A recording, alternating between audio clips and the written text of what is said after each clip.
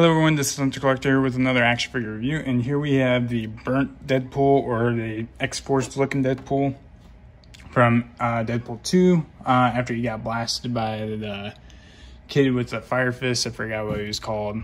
But yeah, here's the packaging. I got it a few days ago, I just haven't opened it. I've been busy with work and stuff like that, and I'm also working on the project back here, if you can see. Actually, I'm not going to show it to you. If you guys want to guess what that is in the comments, you could go ahead. Working on it. It's 3D printing. I mean, it's almost done. The back piece of it is, but you can guess what it is, I guess. But yeah, here's the Deadpool figure. In the top left corner, we get the Marvel Legends logo there. We get the white outline around the gray road marks. You get this flame here from that Fire Fist kid. You get a X logo covered up with the Deadpool sticker, and it says Wade Wilson underneath that black marking that it just crosses out and says Deadpool there. And then here's the side art with that same Deadpool picture from the last review, except just completely blacked out.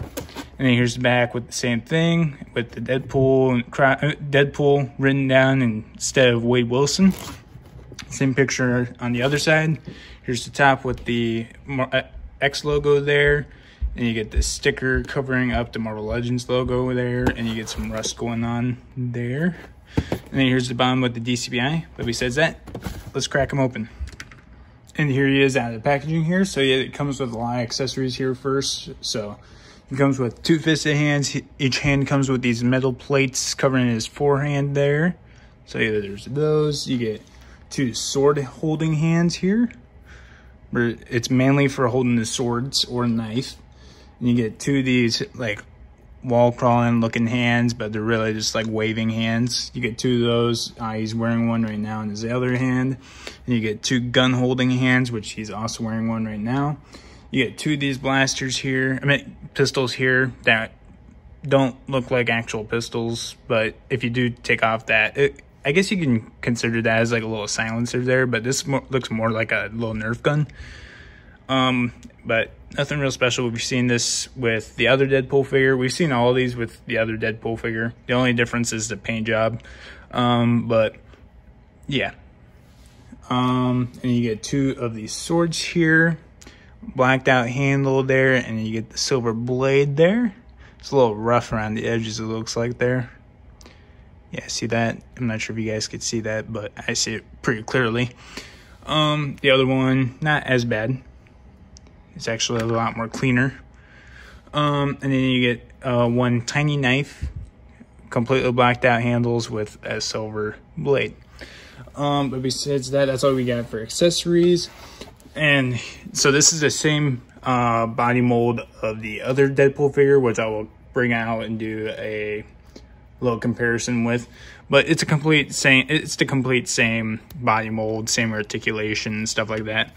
But I like the difference here. It's a darker, it's like a grayish, it's like a dark grayish reddish color, I guess, like it was in the movie. I think it looks a little too much red in my opinion. On camera it looks more red, but in person it looks a little bit more gray, but I think there's still a little too much red in it. So they should have just kept it like a little bit more, added a lot more gray into it, I think. But I think they did a good job on the paint job still though. You get the silver like detailing here along that little buckle piece there. You get some silver detailing around the collar piece there. You get the brown utility belt still. You get some more silver going on around there on the buckle too. You get the Deadpool logo.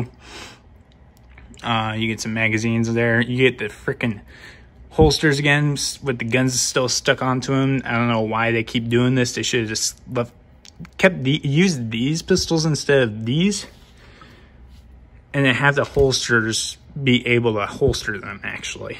I've seen people modify them, but I just want to do it because I don't want to break them or anything like that. But I wish they could just do that instead of freaking having them glued on there. It's kind of stupid. You get the little thing there, the white piece. You could color that off if you want. You get the little knife holder there on his left ankle. You get his little strap around to hold on to his swords here. Here's the back piece. And then here's his other waving hand and the other gun holding hand. Nice white eyes. I think the paint job is pretty clean. Oh yeah, and you get some more detailing around there. Knee pads kind of looks more brown. But besides that, that's what we got for like it's basically just a paint job. It's the same exact figure, just a better paint job. No, a different paint job, not the best. Not a better paint job. I prefer the red. They should have done a lot more gray for this figure, like I said. Then it would have been really cool. But it's not quite accurate to the look or coloring from the movie, I think. But let's go over his articulation real quick here. So his head can hinge down that far. He has like a little neck joint, I feel like, there. For some reason, that's something new that they've done. His head can look up that far. He can look left and right. He can move his neck and head side to side.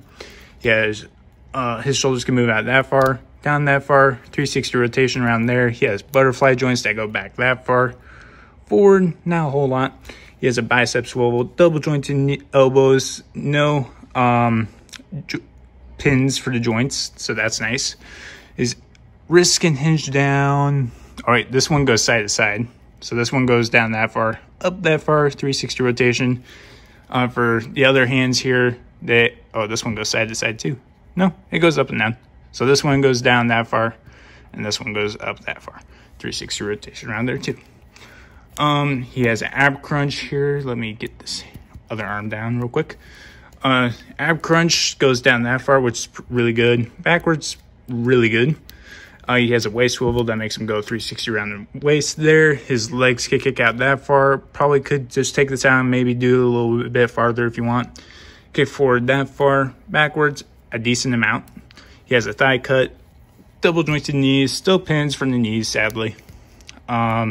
His ankles can hinge down that far, up that far, and nice ankle pivots. And here's the burnt Deadpool next to the original Deadpool. So they're both the same height, same exact molds and stuff like that. Same paint job, basically, too, actually. Yeah, same paint job besides the red part, but that's really it. So yeah, I think this figure is a really cool figure to add in. I wish it came with a 2-pack, to be honest, with another figure, maybe like Colossus. That would have been cool. Maybe also, what's his name? Juggernaut, the prison one. That would have been really cool. I think they should have done a 2-pack thing with that, but they already did a 2-pack with Negasonic Teenage Warhead with Deadpool.